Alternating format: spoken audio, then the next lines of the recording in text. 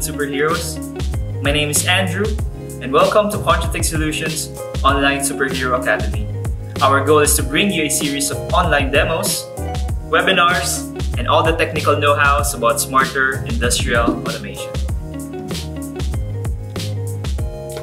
In this episode of the Beckhoff TwinCAT programming series, you'll learn how to create a TwinCAT3 solution and also be familiarized with TwinCAT3's engineering environment.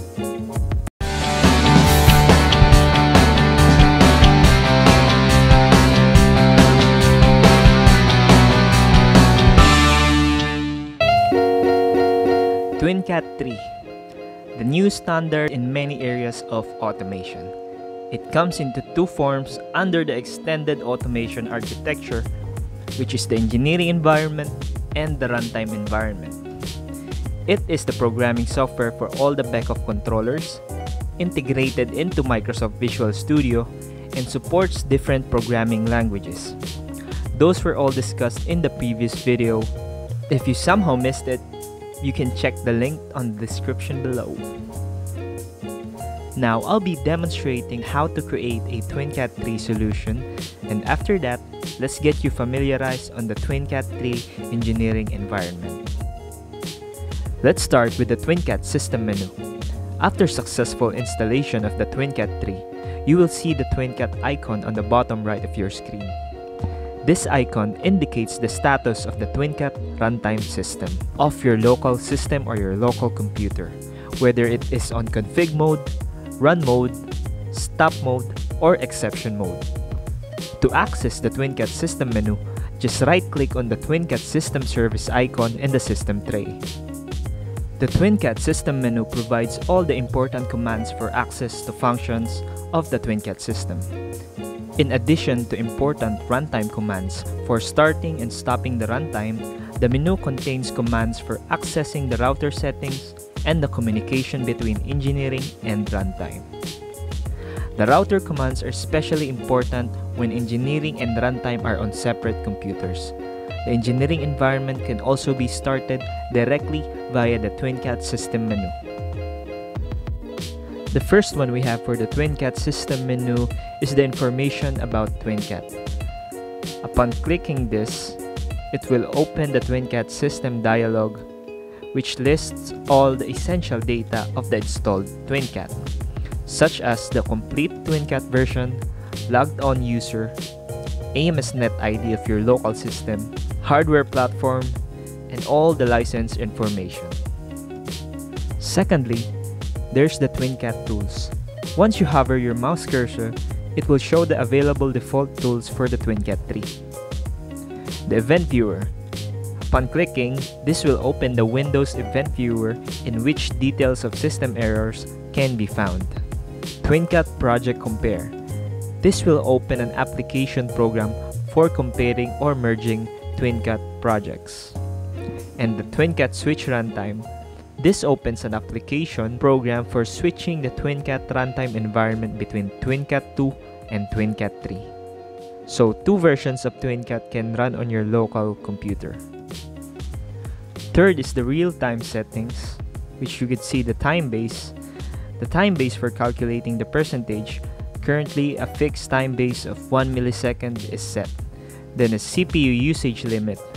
The slider can be used to allocate processor time to the TwinCAT real-time system. And then the system latency that shows the current and maximum latency time in the real-time system. The time by which the central system tick is delayed is measured. The maximum time is stored until the slider is operated or dialog is exited. The latency time is, of course, also measured when the dialog is not open. Next we have is the router information and settings. First one is the AMS router information. Basically, it contains all the general information of the router system, such as memory that shows the displayed RAM that is required in the TwinCAT system for AMS messages and for memory management in the TwinCAT real-time environment.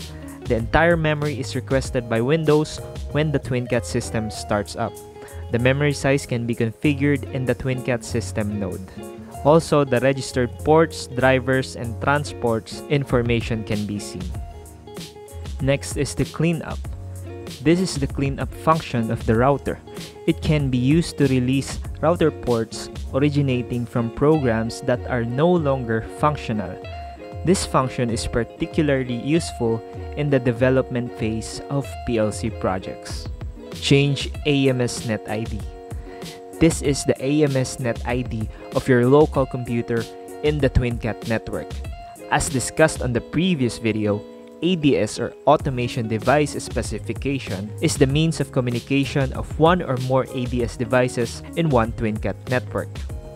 The unique identification of the ADS devices is implemented with the aid of two identifiers, the ADS port and the AMS-NET ID. The AMS-NET ID consists of 6 bytes and is represented in a dot notation. The net IDs must be assigned by the project planner and must not be repeated in the TwinCAT network. By default, the installation generates an AMS-NET ID from the IP address of the system, if available, plus 1.1. If no IP address can be determined during the installation, the AMS-NET ID would be 1.1.1.1.1.1 as a default. Every PC on the network can be uniquely identified by a TCP IP address, such as 172.1.2.16. The AMS-NET ID is an extension of the TCP IP address and identifies a TwinCAT message router. Example 172.1.2.16 plus 1.1. And for the last one is the Edit Routes option. This will open the TwinCAT routes dialog. It shows the route information of the local system, such as the name of the route, AMS-NET ID, IP address of the device, and the connection status with the local computer. This is where you can also add new routes to establish connection with a new ADS device. Now that you know the contents and the information of the TwinCAT system menu, let's proceed on creating a TwinCAT3 solution or project. First, let's start the TwinCAT Engineering Environment or XAE. To do this, start the TwinCAT XAE located on the TwinCAT system menu. The Visual Studio versions recognized during the installation and supported by TwinCAT are thereby offered. So you might see different TwinCAT XAE versions on your computer. In my case, I will open the latest TwinCAT XAE 2013. Open the TwinCAT XAE by left-clicking on the icon. Alternatively, Visual Studio can also be started by typing it on the Start menu. Select the command New, then Project in the menu file. The dialog New Project opens. Second is, select the template TwinCAT Projects, TwinCAT XAE project and enter a name. For example here, TwinCAT Project 1 and a storage location in the file system. I'll place it here in my desktop and create a new folder for TwinCAT projects.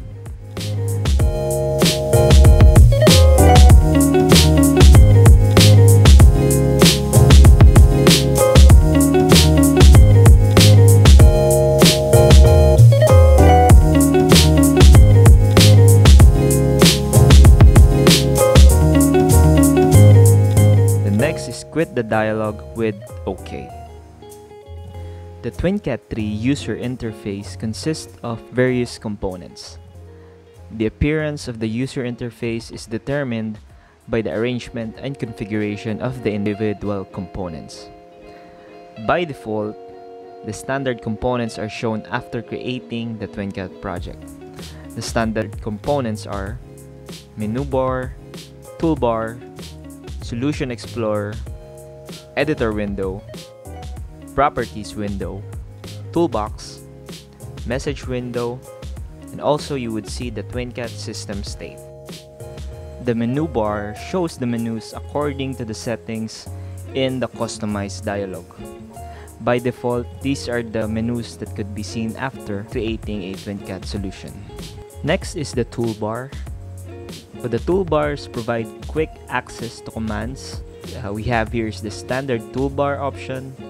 Second is the TwinCAT PLC toolbar option, where you could find the selected PLC project and where you would apply the following functions or commands such as PLC start and stop command, the login and logout command to access the online environment of your PLC, force values, unforced values, write values, PLC reset cold and reset to origin command, and then the TwinCAT3 XAE based toolbar options. This toolbar contains commands for controlling the TwinCAT3 runtime environment, such as activate configuration command, restart TwinCAT system, command config mode, and many more. Another thing is the toolbox. This shows the tools that are available for the currently active editor.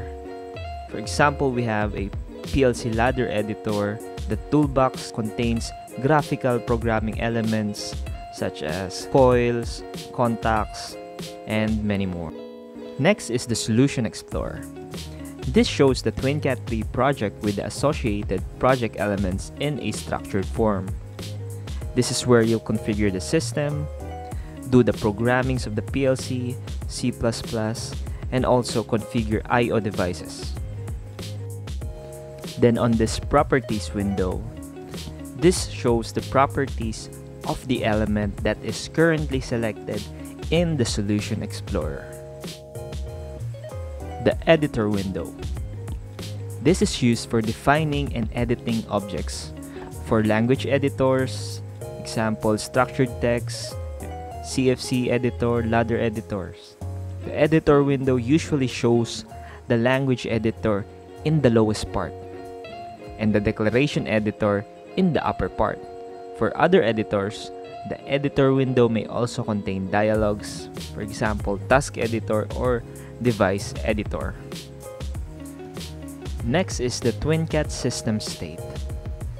You can recognize the status of the TwinCAT system by the color of the TwinCAT system service icon in the information area of the taskbar. The following states are possible. If it's blue, the TwinCAT3 runtime is in configuration mode. If it's green, TwinCAT3 runtime is running. If it's red, it is on stop mode. And if it's in yellow, the TwinCAT3 runtime is in exception mode. These other windows provide information about the current processes in the project in offline or online mode. First is the message window. This shows current errors, warnings, and messages relating to the syntax check, compile, process, and etc. Next is monitoring window and online views of editors. This is used for monitoring a POU or a user-defined list of expressions or variables. And the information and status bars. This indicates the TwinCAT3 runtime mode. If an editor window is currently active, the current cursor position and the set editing mode are displayed. In online mode, you see the current program status.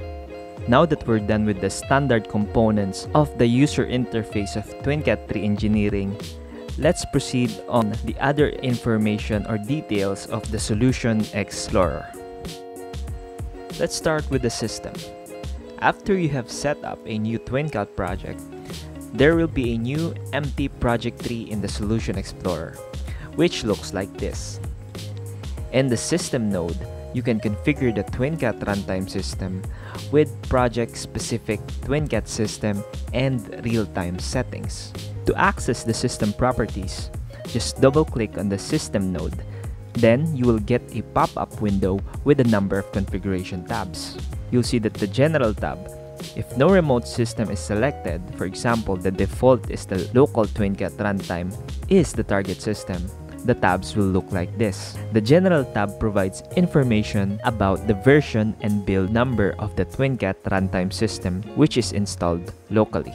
This Choose Target button is the Choose Target system. With a click on the Choose Target in the General tab, you get a pop-up window where you can choose the remote target system. You can either click on the target system in the list or search for one in your network with a click on the Search Ethernet. This will then now open the Add Routes window. Next is the Settings tab. In this tab, you can configure whether the TwinCAT target system should boot in config mode or on run mode. The system node also have its own sub-nodes. To view those sub-modes, just click on this little triangle on the left side of the system. You'll see the license, which is used for management of all TwinCAT licenses, the real-time for configuration of TwinCAT real-time settings, and display for real-time load.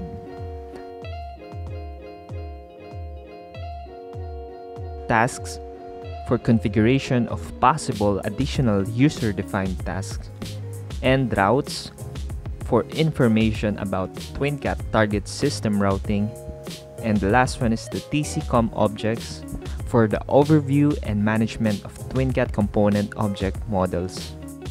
Now let's move on to the PLC node. TwinCAT3 PLC realizes one or more PLCs with the international standard IEC 61131-3 3rd edition on one CPU.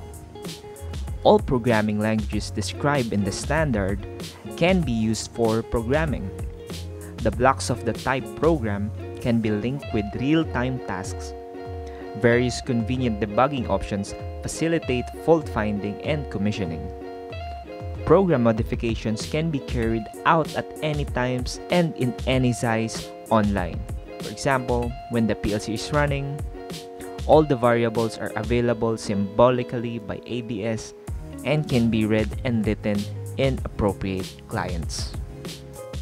To give you an overview of the PLC node of the Solution Explorer, this is where the creation and configuration of a PLC project is done, the programming, testing and troubleshooting of PLC projects, monitoring of PLC projects during runtime, updating the PLC project on the PLC during runtime, using libraries, multitask data access, creating visualizations, reference programming, and many more. On the next topics of this series, we'll be focusing on much more details of the PLC programming in TwinCAT3. On the PLC node itself, or the PLC object icon, the status of the PLC modules can also be identified, whether the PLC is logged out, running or stopped, or even the TwinCAT3 status if it's on config mode or if it's on run mode. Since this Beckhoff programming series is all about PLC, we would only focus on the system, PLC, and the I/O. And last but not the least, the I/O node. The I/O configuration is an important part of TwinCAT. The simplest level of extension of TwinCAT is the TwinCAT I/O level, which means that in the TwinCAT3 view, there is the entire I/O at any rate. After the respective configurations for various tasks have been carried out and all relevant variables are known to the I/O section, the hardware, habitually a field bus with I/O modules, can be configured within the I/O section. It is also possible to configure the I/O section first and the other task later on. So basically, if you want to add an I/O terminal, for example, a digital input of 16 channels and a digital output of 16 channels, this is where you configure it. And if you want to link the variables in your PLC program on those hardware you just add, this is where you auto-scan the I/O hardware and do the linking afterwards. So that was the overview of TwinCAT3's engineering environment. On the next videos, we would be more familiarized on each of those nodes that we have discussed, especially the PLC and the I/O. That's it for this video. If you want to learn more about Controtek Smarter Automation, you can visit our website at www.controtek.com. Subscribe to our YouTube channel and follow our social media accounts. See you in the next video!